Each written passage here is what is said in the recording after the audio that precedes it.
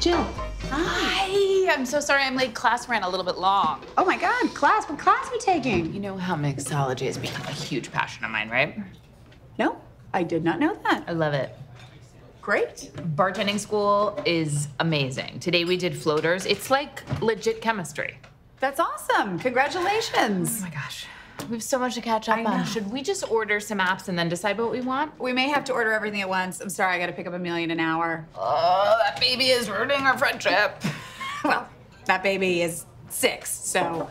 What? Are you serious? Mm-hmm. God, can you believe we are over 40? Doesn't it feel like we're just like 25? No. You're so funny. I miss your face. You too, your How face. are you? How's Mike? How's Amelia? How's writing? Everything's good. Mike is good. Writing's been a little challenging. I sold this project, and now we're suddenly getting all these contradictory notes. We are on our 4th outline. I don't know, the whole thing might fall apart. Who knows? I still feel like it must be fun to just write jokes all day. Well, just laugh. Yeah, but we also, right now, we're just more like breaking story and, you know, having to do the outlines and. Sorry. Is it everything all right? It's Doug. I told you I broke up with him, right? I'm not sure.